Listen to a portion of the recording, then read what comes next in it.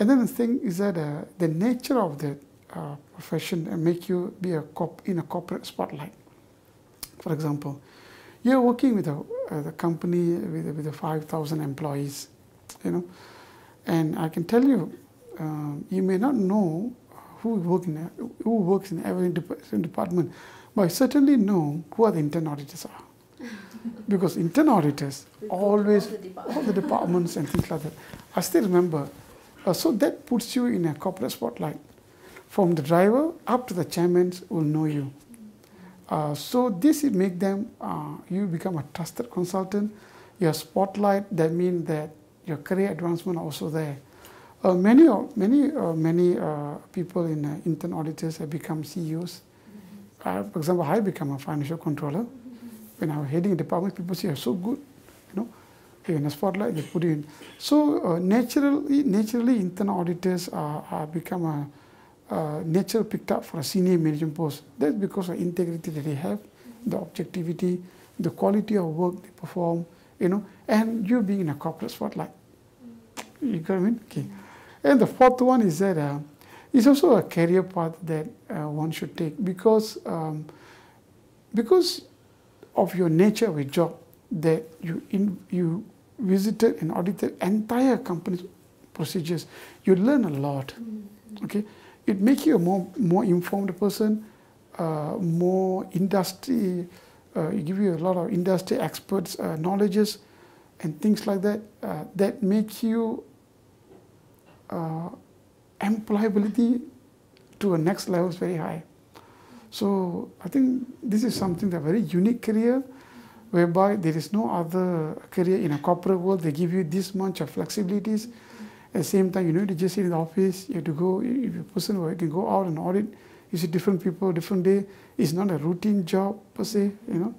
So people who like outdoor kind of things, I think intern audit is a profession that they should take a look at. It gives a sense of business acumen. Yes, yeah, that's the right word. Business acumen in terms of, for example, for me, who born in the city, I never seen a palm oil tree in my life. So when I first became a head of intern audit for a large plantation group, they asked me to interview, have you seen a palm tree? I said no. But after my 7 years of being there, I became an expert of palm plantation. I can be able to match even can go to technical details by looking at the color of the, in and out, color of the, in and out, because I know what the agronomy does, how many times you harvest, what's the problem with the tree, where the rats are, where the... So you become experts in it. So intern audit, you're given this kind of a niche knowledge in your career. Give you the opportunity. Yes, opportunity to do more and more. So it's a more towards, it's a profession for those who seek adventures, if you ask me.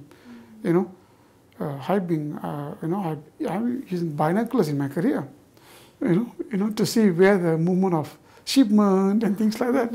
So it's a CID, come this, come that. So it's a very adventurous career. Just sitting in the office. Of course, it is not. So people out there, the younger generation, who feel that it's a job for them, I think there is a criteria I mentioned is a very attractive job opportunities that they should emulate. At least take a look, give a chance. Definitely interesting for those who want to have that sort of adventure. Exactly.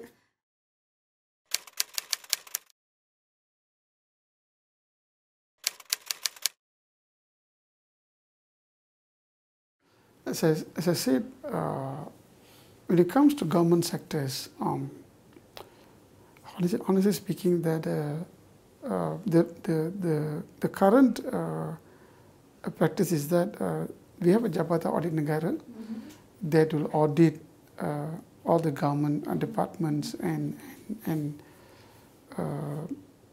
institutes and whatnot. But the Jabatan Audit Negara work is more on external audit role. Per se, is compared to private sector. Each and every ministries were will have their own internal audit team. Okay, each and every ministry have their own internal audit team. For example, UKM, they have their own internal audit team. If I'm right. So the thing is that the internal audit team also reports directly to the KSU of each ministry. Okay, that was the practice now. Okay, so independence for our sake, and also the governance point of view, that doesn't jive well in a common practice. I've highlighted this issue some time ago. The thing is that KSU is like a CEO for a ministry. You can say that. He or she are the controller of the funds. Okay, and internal auditors were to check on each proceeding of the ministries and report back to the KSU. Okay, then who checks on KSU? So that's the question came into picture, because you're executive. Okay, so normally we in this particular case we don't call the role that they're being performed at the government internal audit functions not as internal audit function, internal control functions. There's a two distinctive role.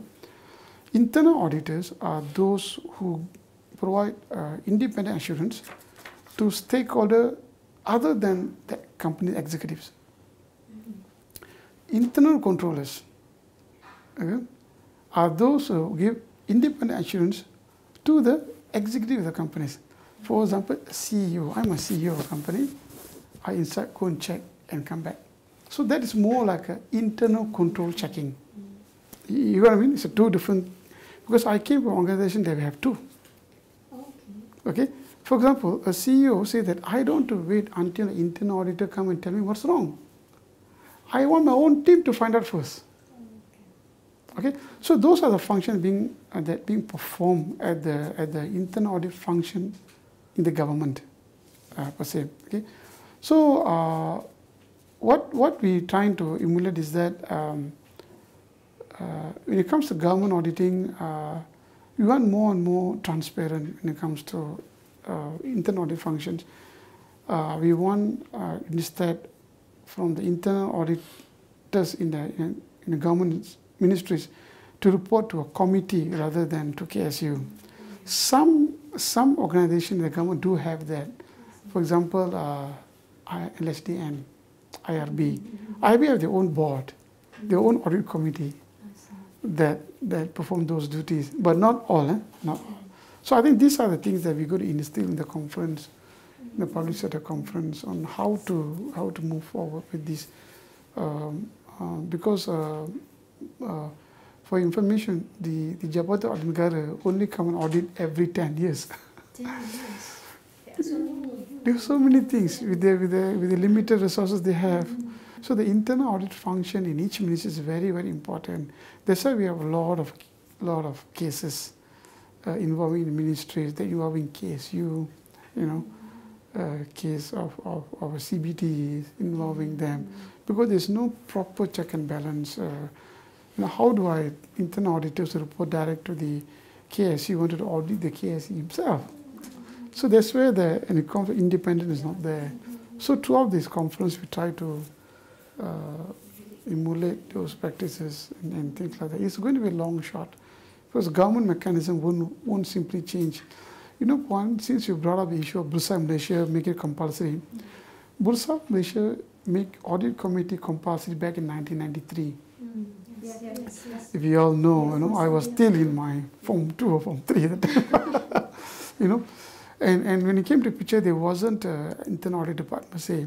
So the audit committee went compulsory at that time, and it took almost 20 years for internal audit function to make compulsory in the 2009.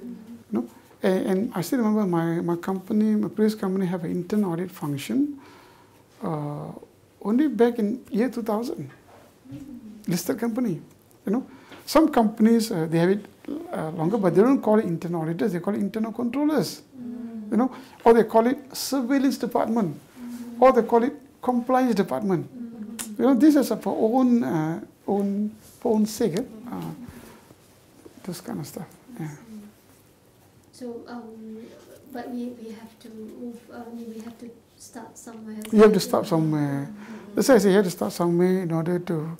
As I said that in order to get investors' confidence to raise our foreign direct investment, you have to have a high level of corporate governance, both in private sector and also in a public government governance. Without that, we can't uplift ourselves economically.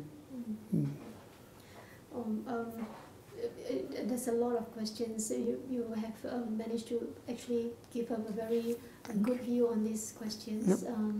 We really would like to thank you. Thank you so for much. This session. You're Thank you welcome. so much Sure. for sharing. Okay. All right. Okay. Assalamualaikum. Awesome.